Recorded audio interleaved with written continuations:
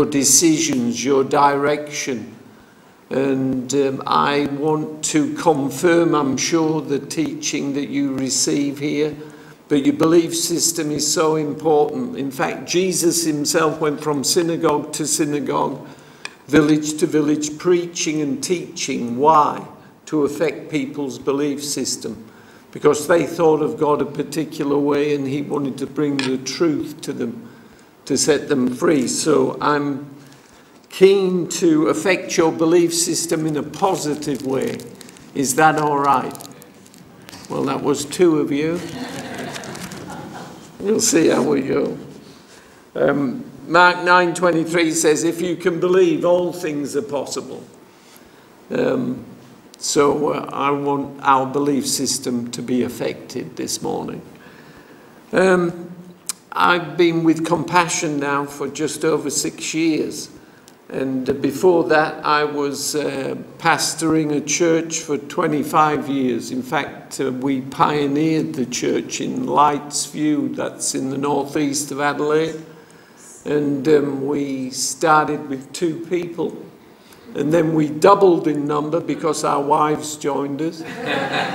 And then our children's work went berserk because my brother had 5 children and I had 3, so we had more children than adults. So I'm very pleased to say that the work is still going on to this day, and a younger man took over the work and is doing a great job. I'm very thankful that God still had something for me to do, and I'm here today speaking about children living in abject poverty. So I've been given a promotion, I think. And it's just miraculous how God can change your life. I used to be, I don't know if I've told you this before, I used to be an alternative lifestyler. I used to have long flowing hair. I like to dwell on that just for a moment. Yeah. And I was building a mud brick house in Tasmania, lived in a tent, lived with a girl in a tent. And then I came back to Adelaide because my family were here for a visit, and my brother had become a Christian. And he witnessed to me about what had happened to him. And I didn't understand everything he said. In fact, most of it flew straight over my head. But I saw something in him. And I made a decision that I said, I'm going to follow Christ. And here I am some 40 years later, stood in front of you good people, talking about God. That's the miraculous of a changed life. So God's good. Amen. So I want to just speak to you for a few moments about compassion. Now, we've got a PowerPoint. I hope my little clicker works. Lovely. So we've got Jesus more powerful than poverty. Lovely. Good job. Now let's see if it moves. Oh, it's not moving. You're going to have to do the clicking for me. All right. So give me the next slide. I'll just say next slide. Is that all right? Lovely. It's kingdom business, is the ministry of compassion. We're about the kingdom of God. Our mission, next slide. Our mission, the reason we exist, next slide. I'll go through these slides pretty quick. Is the reason we exist, and that is to release children from poverty in Jesus' name. That's the whole reason that compassion exists. We are non-denominational. We work with evangelical mainline believing churches in the different countries that we work in. Next slide, our vision, that is our strategy to achieve the mission, is simple and clear. Next slide, please. We are a Christ-centered ministry. Jesus is at the center of everything we do. And we're not ashamed of the gospel. We believe it's the power of God unto salvation. We're child-focused. We believe in the potential of children. What poverty says to children is that you are of no value. You do not have a future. Poverty steals dreams from children. But we believe what the Word of God says, and that is that children are valuable, that they do have potential, that they do have a future. And we're church-based.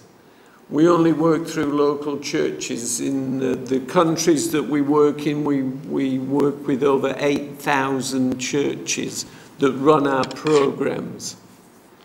And we're very pleased to work and promote the local church. So it's a wonderful opportunity for the church to really have impact on their local community. Next slide, please. God's heart. Next slide. Now, Leviticus. I know that's one of your favourite books. But there's some little crackers in there. And one of them is this Leviticus 19, where God speaks to Israel and says, when you harvest the land, leave a corner for the poor. So God's heart's for the poor.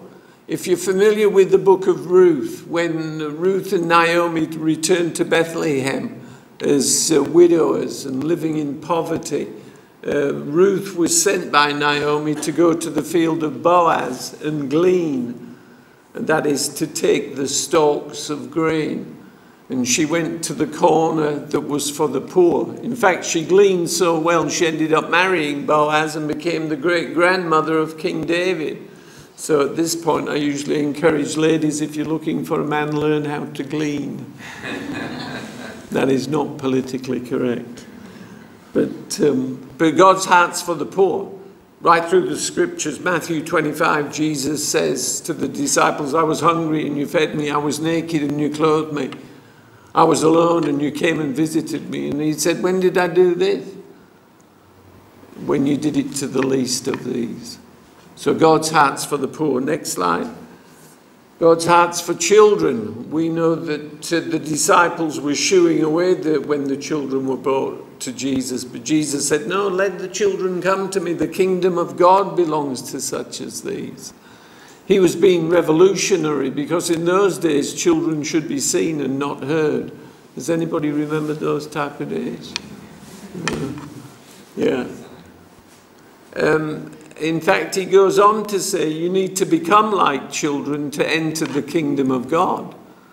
So God's heart's for the poor, it's for children. Next slide. God's heart's for the foreigner. Again in Leviticus. It's got some little crackers in there. If a stranger or a foreigner dwells amongst you, God goes on to say to Israel, engage with them, treat them as one of your own.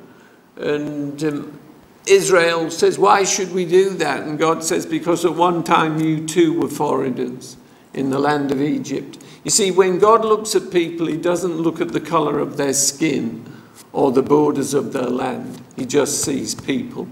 So God's heart's for the poor, for children, and for the foreigner. You see the blue square on the slide there? On all our collateral, we've got a blue square that represents the corner for the poor. And so as followers of Christ, we're called to be involved with the poor.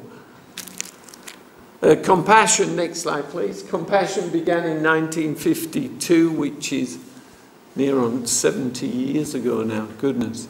And Everett Swanson, who was a Baptist minister, started the work. He was ministering to the military during the North and South Korean conflict. Went from 1950 to 1953, over 5 million people died in that conflict. And as it was the custom of Everett Swanson, he would go to Seoul, the capital of South Korea, walk the streets, pray for the people, pray for the situations that they were living in.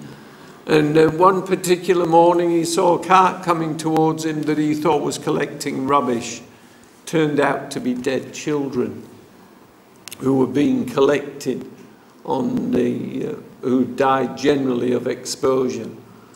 And so he was moved with compassion to do something, and he began the work of compassion with 35 children. that he gathered together and started to care for them. I'm pleased to say today we sponsor 2.2 million children. So from small seeds can come big trees. Next slide, please. Where we work in the blue, South America, Africa, Asia, and the yellow are the partnership countries. What's interesting to note that on the Korean Peninsula there, they are now a partnership country. They were a beneficiary country, but South Korea now in 1993 became a partnership country. And I'm pleased to say that over 2,000 churches in South Korea sponsor children. So it's a wonderful change that's taken place. We work in 25 developing countries, and next year we're going into Myanmar and Malawi, where we'll be working with the local churches to start to bring children in. Our mandate to the pastors in the churches is to go into your community, find the poorest of the poor and bring them in. Next slide, please.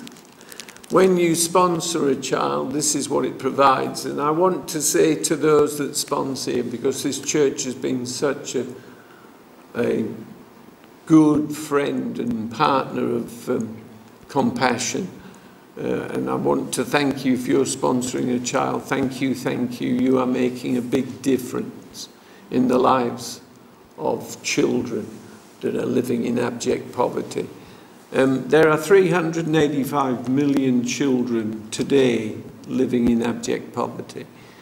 Now, them figures sound enormous, and they are. But the good news is 40 years ago it was 800 million, so it's halved. So that's good news. But we don't want it to take another 40 years to halve again. We want them to see the change take place more rapidly. You can't do everything, but everybody can do something. And if we all band together, that's how you get the numbers and the changes in the children's lives. Next slide. Education, we pay for their education, their school materials, their school uniforms, their school fees. We want to educate the children, because what happens is that goes to the bottom of the list, because in poverty they want to get food and shelter as a priority, and education's always at the bottom. Next slide. Healthcare, vaccinations, dental care. They get them on a regular basis. Next slide. Nutritious meals, that goes without saying. Next slide, please. Vocational training, this is really important to us. We want to train up the children so that they're released from poverty. So we encourage them to dream and start thinking what they can be. If they can be doctors, nurses, mechanics, chefs. And so we want to then bring them into vocational training and train them so that they become a resource, not only to themselves, but back to their own families. Our attitude is not just to give a hand up or a hand out, but to give a hand up so that we can change their situation where they are released from poverty in Jesus' name. Next slide. And of course, coming into the local church, they receive Christian teaching. And we make it clear to every family that they're coming into a church, they'll be receiving Christian teaching. This is what I love about compassion.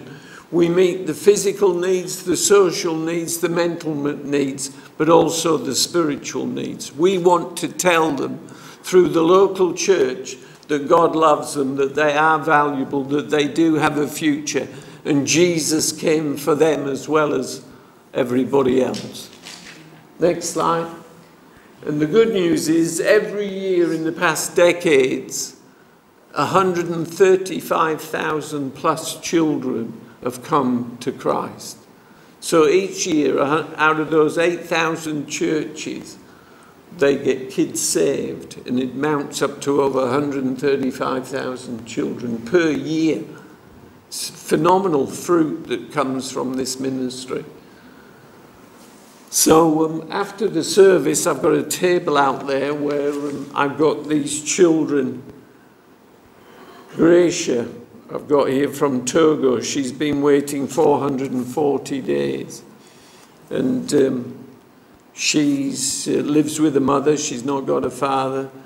And she needs to be released from poverty in Jesus' name. It costs $11.07 a week. And that is a small amount of money, but it makes a massive difference in countries like Togo. And so on your chairs, there's some pictures of children there. I'd love us to just pray for them right now, if that's okay. And I know that the prayers of the righteous avails much. So if you can take a hold of one of those children, that'd be wonderful. Let's just pray for them. Father, as we hold these children before you, we pray for them. And we are able to speak into their situation. And we pray that they be released from poverty in Jesus' name. May your kingdom come into their lives and that massive change takes place and they be set free. We ask this in Jesus' name. And all God's people said, Amen. Thank you so much. Now, Pastor Peter, are you happy for me to preach from here or? A little bit later, no problem. Thank you so much. Good job.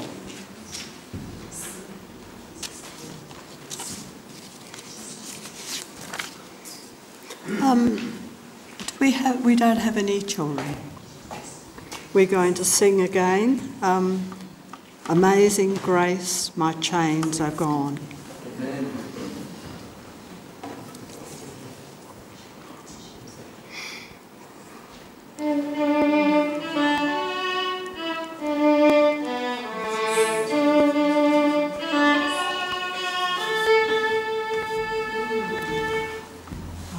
Amazing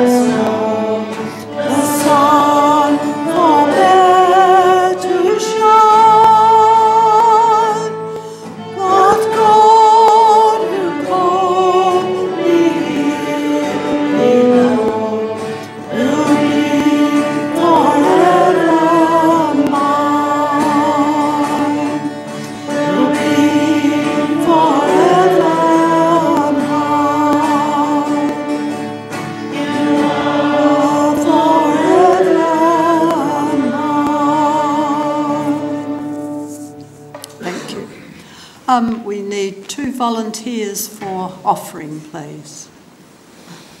Thank you.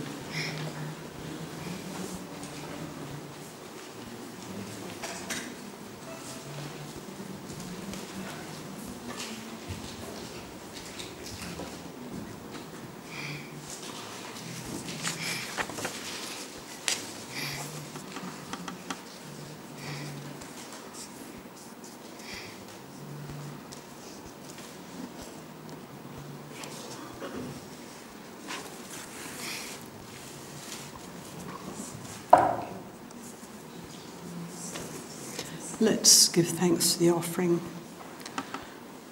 Father, we pray for your church here at Salem Baptist. Thank you that you show the way.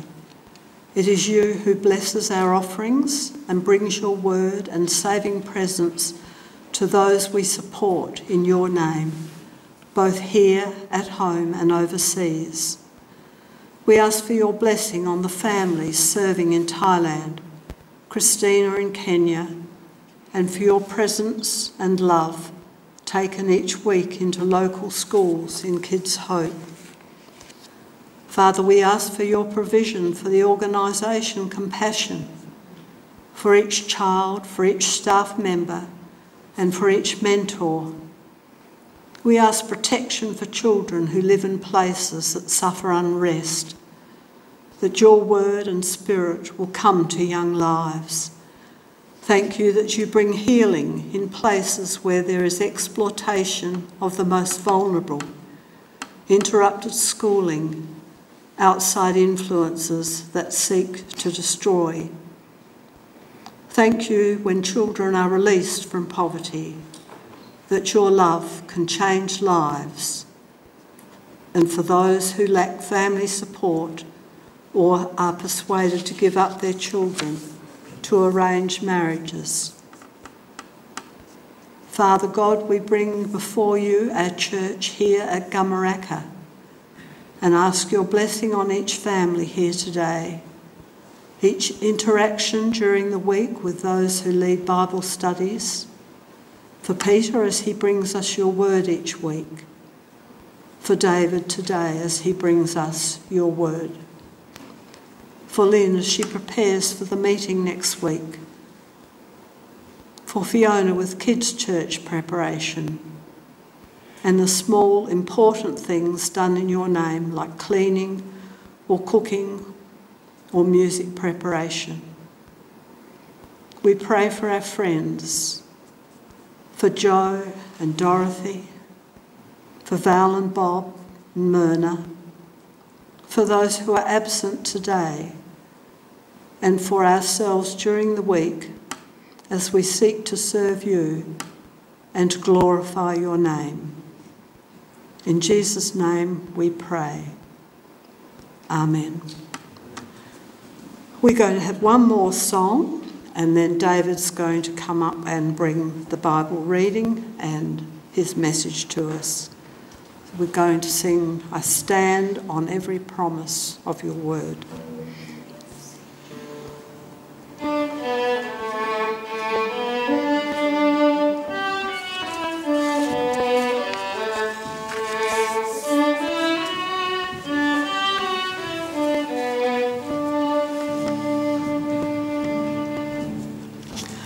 From the breaking of the dawn to the setting of the sun, I will stand on every promise of your word.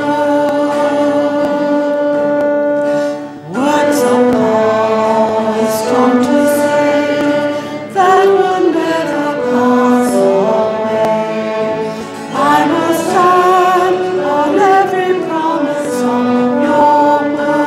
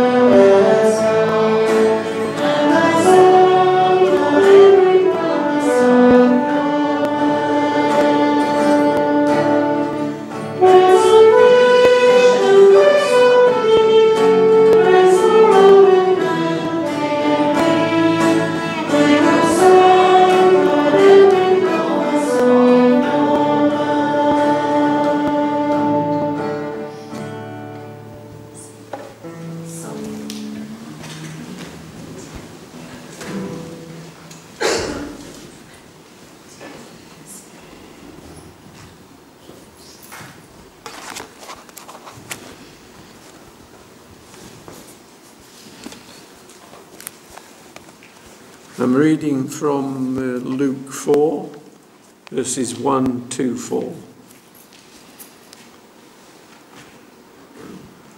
Then Jesus, full of the Holy Spirit, returned from the Jordan River. He was led by the Spirit into the wilderness, where he was tempted by the devil for 40 days. Jesus ate nothing all that time and became very hungry. Then the devil said to him, "If you are the Son of God, tell this stone to become a loaf of bread." But Jesus told him, "No, the scriptures say, people do not live by bread alone, but by every word that proceeds from the mouth of God." Just pray. Father, we ask that by your Spirit you would speak to us. Bring a revealing of your word to help us be about your business. We ask in Jesus' name. Everybody said?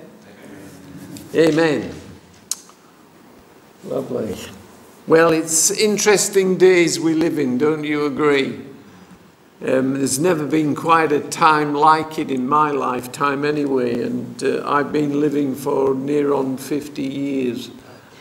Actually, it might be a few more than that, but it's an incredibly unsettling time, not just in a particular city or even a particular state. It's worldwide, and the challenge is uncertainty.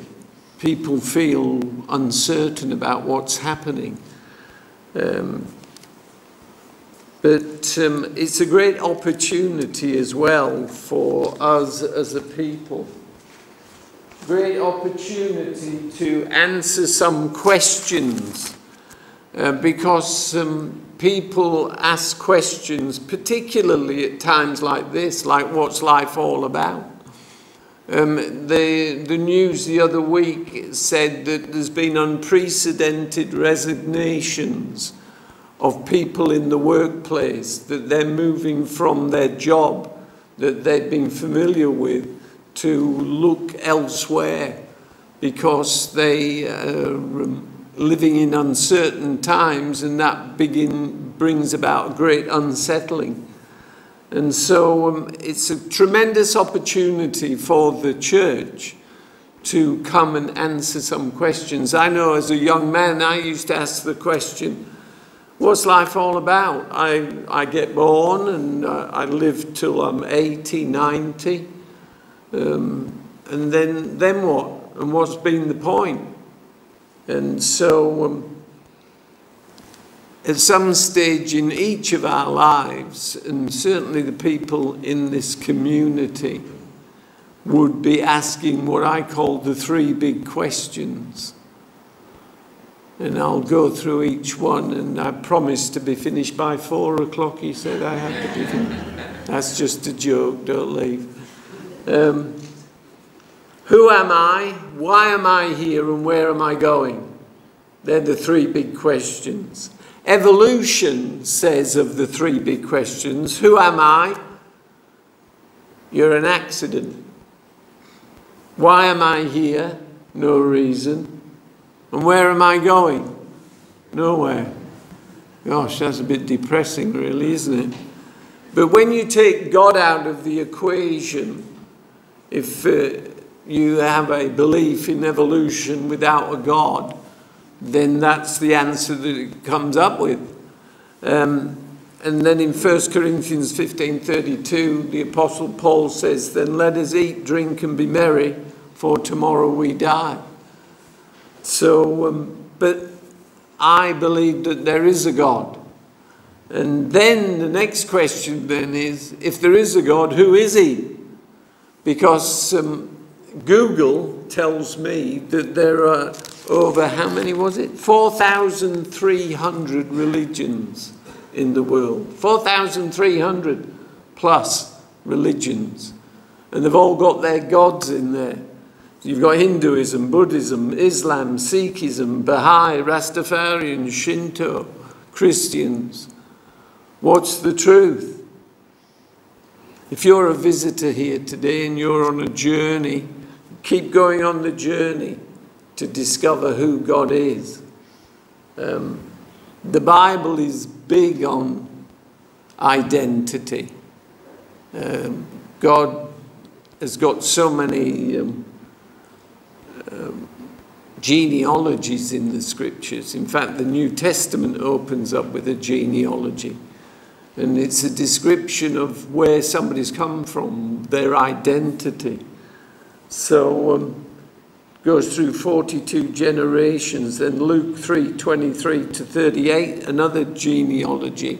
The scripture that I read to you, the first, Jesus just beginning his ministry, the first thing that he's challenged on is his identity, who he is. If you are the Son of God. And then he quotes Deuteronomy 8:3.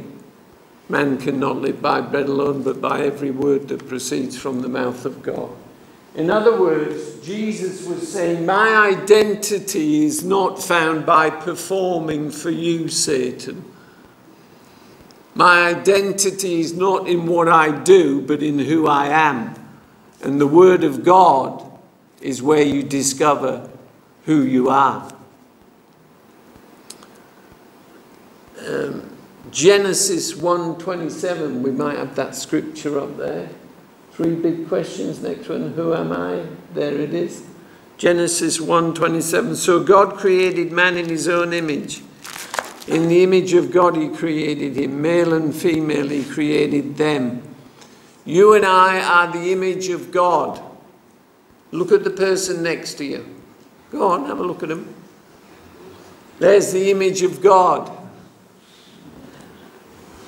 The Bible tells me that God is spirit. In John 4:24, when Jesus is with the woman at the well, she says, I perceive that you're a prophet.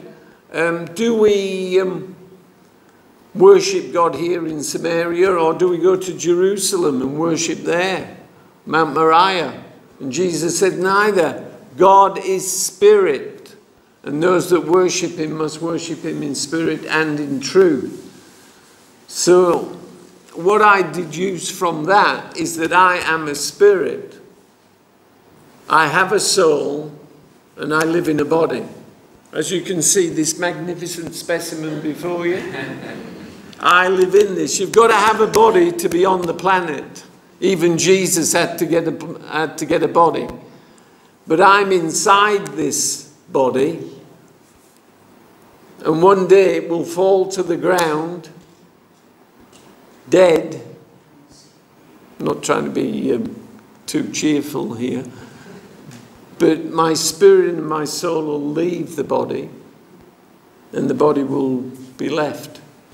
The good news is that God promises eternal life, and we sang about that. See, we are here to understand our own identity first, knowing who you are. And you are valuable. You are unique. There's no other person in the world like you. You are incredible. You are God's snowflake. Come on. Don't try and be somebody else. Be who you are. Because you are needed by the kingdom of God to be who you are. And don't try and make somebody else like you. We only want one of you. We can't cope with two of you. One's enough. Amen? Yeah. God, right through the scriptures, Jesus in his ministry was always talking about his identity, who he is. He asked them in Matthew 16, he said, who do men say that I am? And the disciples responded, some say John the Baptist, one of the prophets, Jeremiah, Elijah. Yeah, but who do you say that I am? And then Peter pipes up, says, you're the Christ, the Son of the living God. And Jesus said, "Blessed are you, Simon Bar-Jonah, because flesh and blood have not revealed this to you, but my Father in heaven. And upon this rock I will build my church." Not the rock of Peter, but the rock of what Peter got, which was revelation of the identity of Christ. Jesus, at the Last Supper, he broke the bread. Now, they practice this very, in this age now, in Jewish culture, they still break the bread at Passover, the matzah bread, and they break it into 3 pieces. And it represents Abraham, Isaac, and Jacob. When Jesus broke that bread into 3 pieces, he would have picked the middle piece up. And he said, "This is my body." In other words, he was saying to those Hebrew boys, "I am the Isaac." And as we know the story of the Isaac, that Abraham took Isaac to take him to the altar and sacrifice him. But God said, "Stay thy hand, don't kill him." But this time, God was going to go through with it. And when Jesus went to the altar, God didn't say, "Stay thy hand." That's good old King James language, by the way. He went through with it. So your identity of who you are a child of God. You are valuable. You have a purpose. You are a spirit. You have a soul. And you live in your body. And the body does wear out. Gosh. When you're 20 and 30, even 40s, it's all wonderful and you're thinking, "I'm going to live forever." Then you hit 50s and you start getting up in the morning and going, "Gosh, what's that?" Go on, don't make me feel alone here. And I look in the mirror and I think, "Who the heck is that?" Yeah. See, on the inside, I'm about 19. It's just this outside, it's not immortal. And this is the thing for the world. People go about living a hectic life and not giving any thought to what's next. People are so busy. Don't have time for that. Don't have time for church. Don't have time. We have to make time to discover the truth. My spirit wants to do the right thing. My spirit is self-giving. My soul, which is close to my spirit, but it's different. It says in Hebrews 4:12, "The word of God is sharper than any two-edged sword, able to divide asunder the joints and the marrow, the soul and the spirit." Joints and marrow are very close. Soul and spirit are very close, but they're both different. Your spirit is self-giving. Your soul is self-expression. You express yourself through your soul. You're seeing my soul at work as I express myself from here. And somebody with a damaged soul finds it hard to express themselves. And you live in a body, and my body is self-serving. The biggest problem I have is not the devil. He doesn't help. But the biggest problem I have is me. And the biggest problem you have is, yeah, I was going to say is you. Not me, you. So we need to just establish this, because as we go out into the community, and this church, and I was talking to Pastor Peter this morning, back in the 1840s, was that right? Yeah, but the church began obviously back even before then. In Gamaraka, you are here for a purpose. Not just to have meetings on the Sunday, although that's wonderful, that you have a purpose. So, who am I? You are a child of God. It says in John 1:12, to all those that received him, he gave them the right to become the children of God. You are a child of God. Jesus came to make a way so that we could be adopted into the family of God.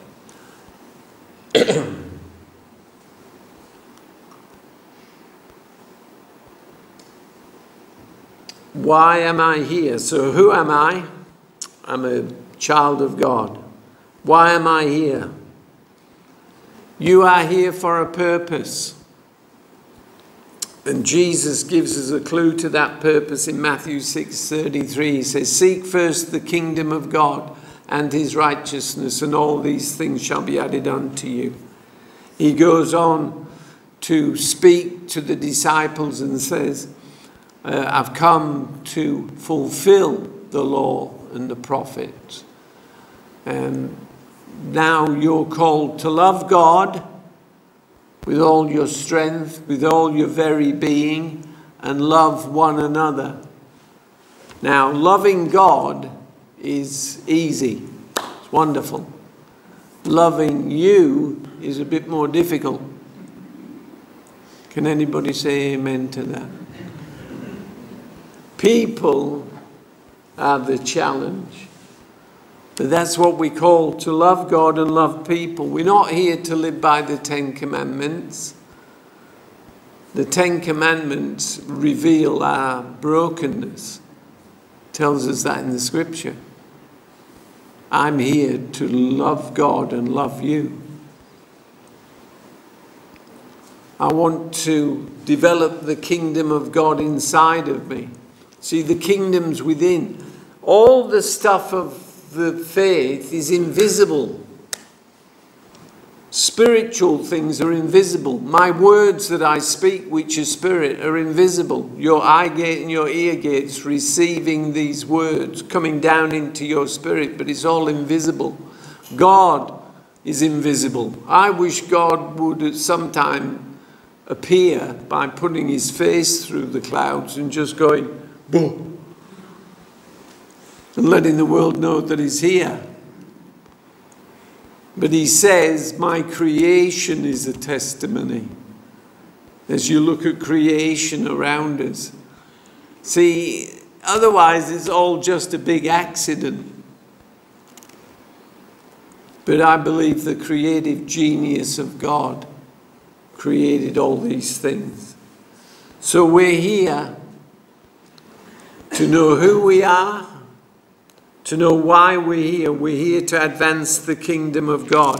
And the kingdom of God is within. So I want to develop and grow the kingdom of God inside of me. How do I do that? With your Bible studies, with your interconnection with one another, learning about the spiritual things. Jesus in John 6 said, the words that I speak, they are spirit and life. This is a spirit book. As I look into it, it becomes a mirror to who I am and a mirror to who God is.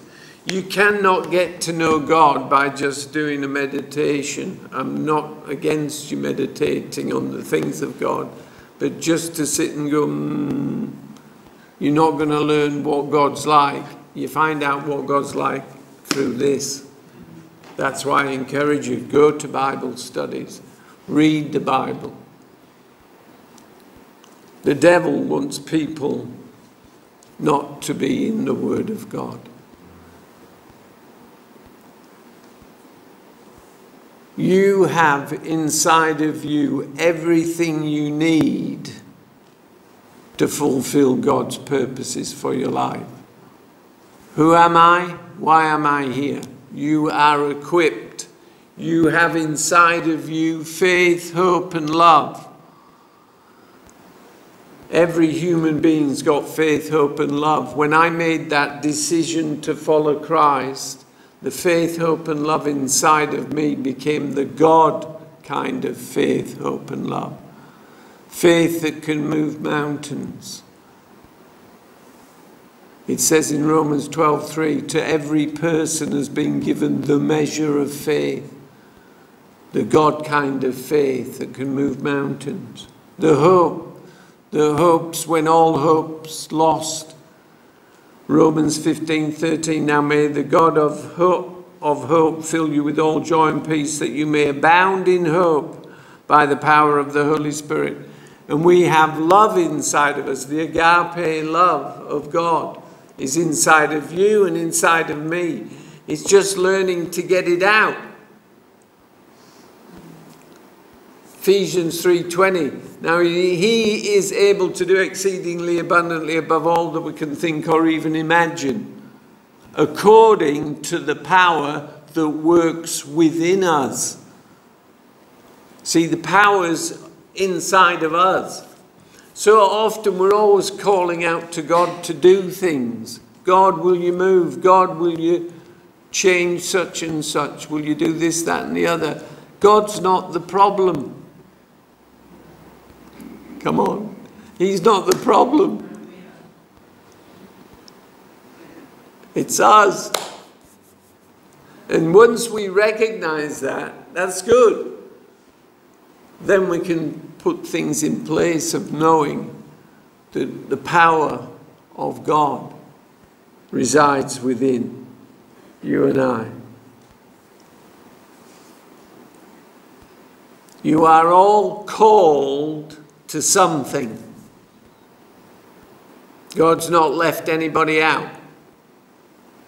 You may have to go on the journey to discover that, but you are called to something in regard to the kingdom of God. So, who am I? Why am I here? Next one. Where am I going?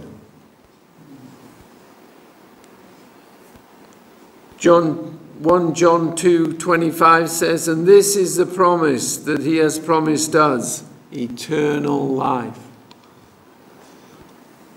I love 1 Corinthians 15. It's great scripture. Talks about the resurrection. You and I, when you die, your body will go to the ground. Your spirit and your soul. The Bible says to be absent from the body is to be present with the Lord. So you're going to be in the presence of God. But then, when Jesus returns, you're going to get a new body. Come on. Yeah. I'm going to have long flowing hair. I'll be 6'2". But not only that, you're going to have a body that is immortal. A body that can eat food, drink, walk through walls, and translate its position from one place to another. How do I know this? Because Jesus, the first resurrected man, that's what he did. He walked through walls.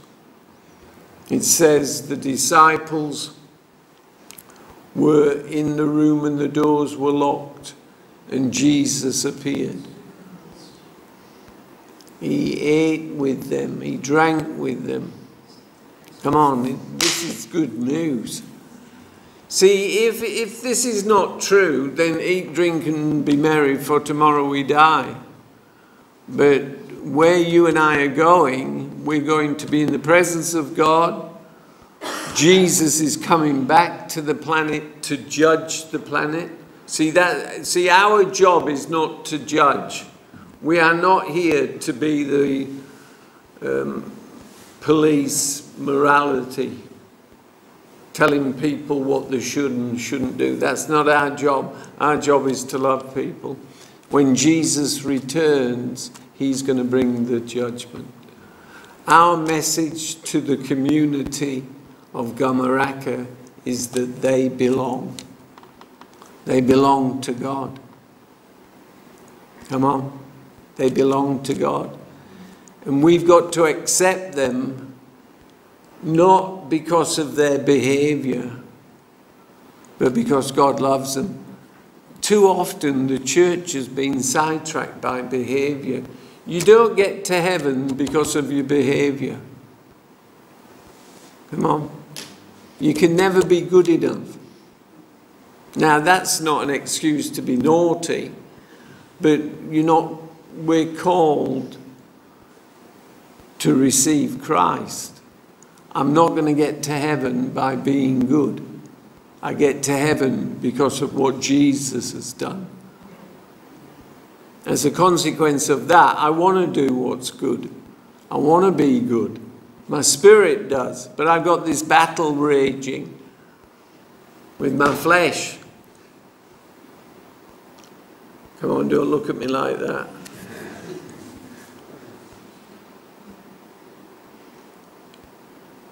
Jesus came from heaven. Heaven is a real place. Have a look in Revelation 21. It's got a new heaven, new earth, no more death, sorrow, crying or pain. God dwelling there with humans. There'll be a new Jerusalem. If you ever get opportunity to go to Israel, go. It's a fascinating place.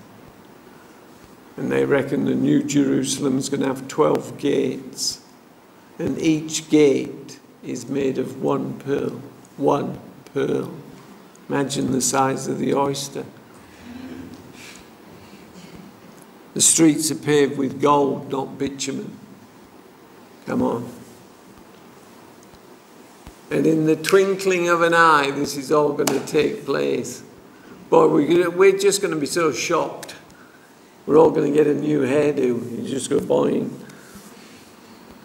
So, I want to encourage you. We are here to help, to be a part of the kingdom of God advancing. And you and I are here to love God, to love people, and bring answers to questions that people will be asking and are asking.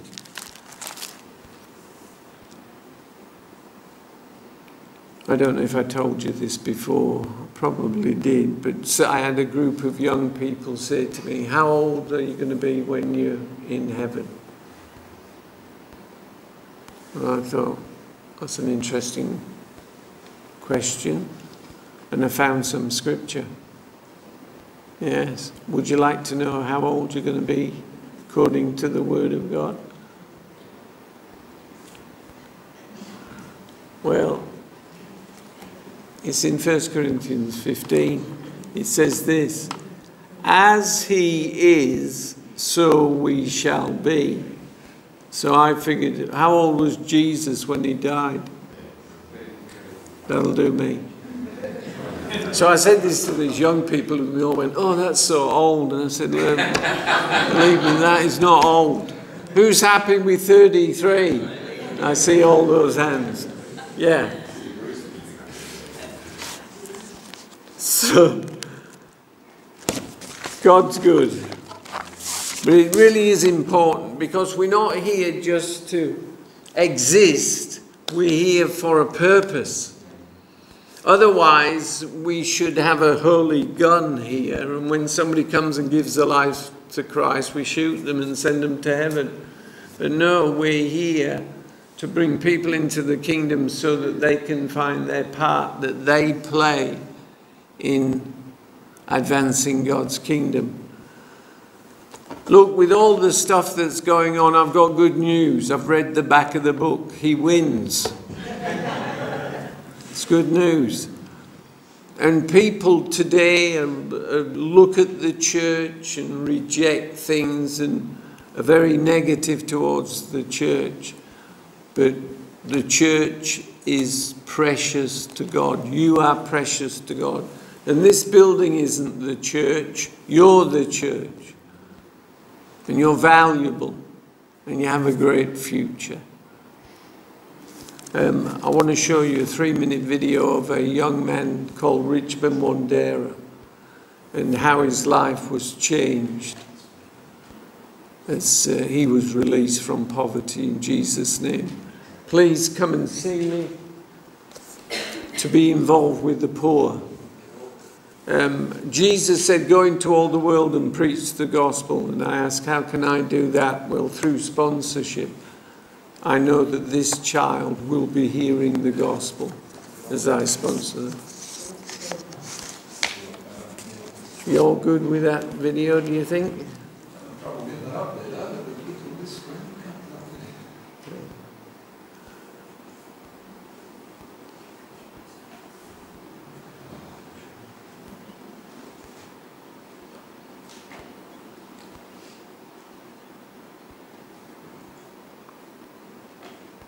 Technology is wonderful when it works.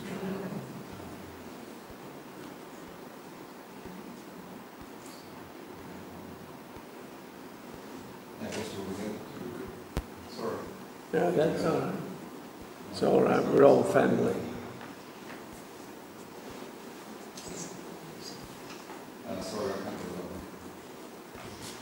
If I give you...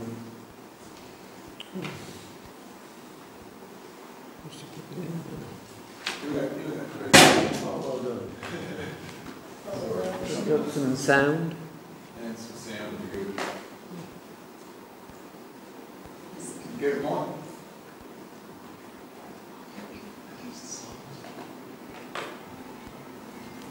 And then I was released to our new home, which was a 12 by 12 room. I looked up on the roof. It was a tin roof that had holes in it. That was a night that would stay tonight. Guess little buckets placed just where the holes in the roof are and wait until the morning. A reality hit me that day. This was like poverty began to speak to me as a child. I thought I was... Well, sorry, we'll go back to the beginning. My father was taken away from us, and by that I mean he was running. Nothing was the same for me. My mother had no job, my father was the only breadwinner. We moved from where we stayed to a place called Kasek, which is one of Uganda's largest slums. And then I was released to our new home, which was a 12 by 12 room. I looked up on the roof. It was a tin roof that had holes in it. That was a night that would stay sunny. Guess little buckets placed just where the holes in the roof are and wait until the morning. A reality hit me that day. This was life. Poverty began to speak to me as a child. I thought I was nothing. I didn't want it. Nobody cared to know my name. I think the best way I could describe who I was and what I thought is the word hopeless. My mother, in tears, approached one of her friends just to share with her friend. Her friend shared with her about compassion. Compassion staff members immediately came to our home. I remember them coming with just our files to get details of who we were, what our story was. I got the news that a young lady, Heather, she was 15 years old, a teenager. She decided to sponsor me. I cannot find the words to describe the joy that filled our home when we got the news. Richmond, you got a sponsor, which means you can now go back to school. That ushered in me an opportunity to rekindle this hope that was taken. Heather began to write to me, to hear words like, Richmond, I love you. Richmond, I'm praying for you. They began to bring healing into places that were destroyed by voices and poverty and my self-image. I credit a lot of how I feel now about myself to those letters that I received from hospitals. June the 3rd, 1996, I woke forward to accept the Lord Jesus in my heart. I began to feel, wow, I have been released from poverty. I have been released.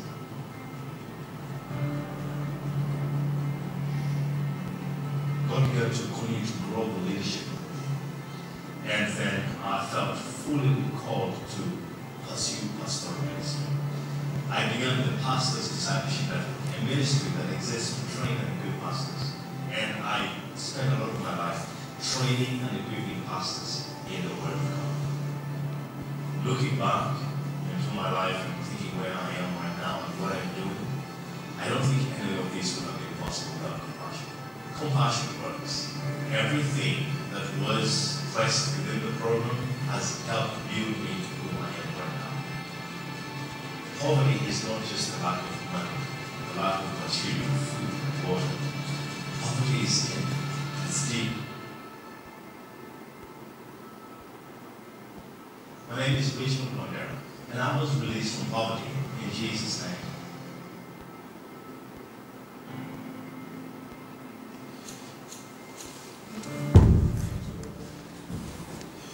A 15-year-old girl sponsored Richmond, and now he oversights over 3,000 pastors in East Africa.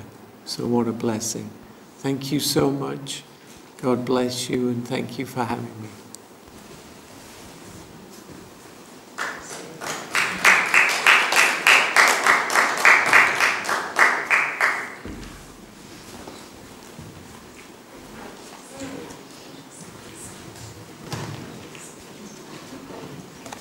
Thank you, David.